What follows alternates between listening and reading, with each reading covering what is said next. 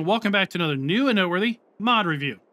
Today we're going to take a look at a new mod over at the Giants mod hub called Manual Attach, and this mod is for PC only.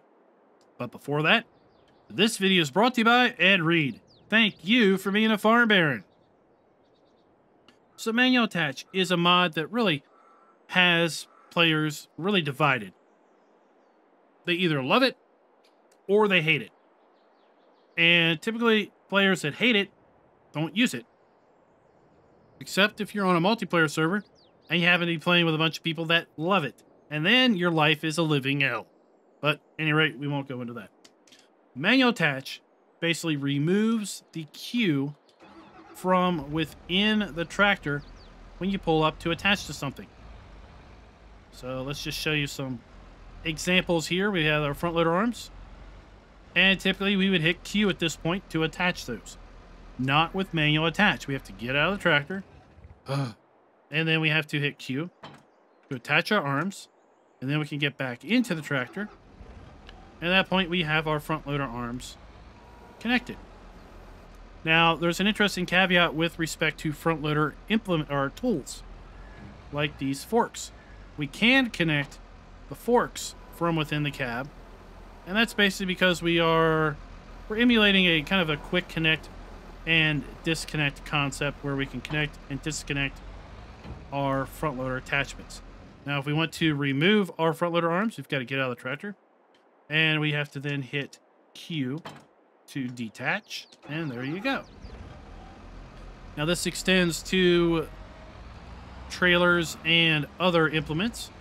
Like, for example, we have the FarmTech slurry spreader. So we're going to back up here and get close to it. We're going to hit Q.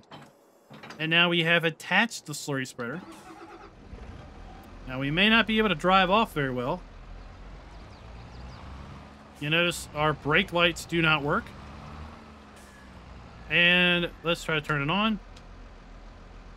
We can't turn it on. One, because it's empty. And two, because we still haven't connected our PTO. Power takeoff. So that is the yellow thing right down there. We need to connect our PTO by hitting Z. Now it's attached. Great. Now we need to attach our hoses and our power connector. So we're going to hold Z. And now that they are connected, we can get in the tractor. Our lights work. And we may be able to turn it on.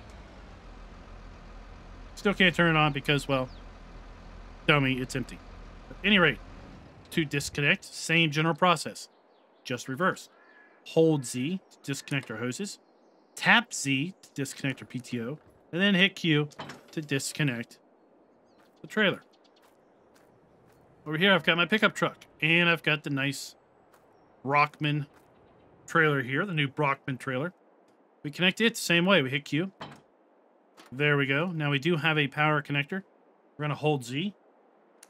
Connect that. And that is now connected. We can hop in the truck and drive off with our lights ablazing. We can back up and we have our reverse lights, as you can see there. Then when we get to our final destination, we just hop out of the trailer truck, hold or tap, hold Z to get rid of the power connector. Hit Q, disconnect the trailer, hop on in, and off we go, everybody. And that is, in essence, Manual Attach. Like I said, it's a mod that has been around for several iterations of Farm Sim. And I know there's some folks that have been saying, man, I can't wait till Manual Attach comes out. Well, guess what? Today's your lucky day. Manual Attach is out. It's over at the Giants mod hub, farmingsimulator.com, or the in-game mod hub. Now, it does make use of additional scripts, and therefore is PC only. If this mod happens to be uploaded to a server, then that would also then break cross-play compatibility. But that is basically the caveat of PC-only mods. So until next time, guys, happy farming.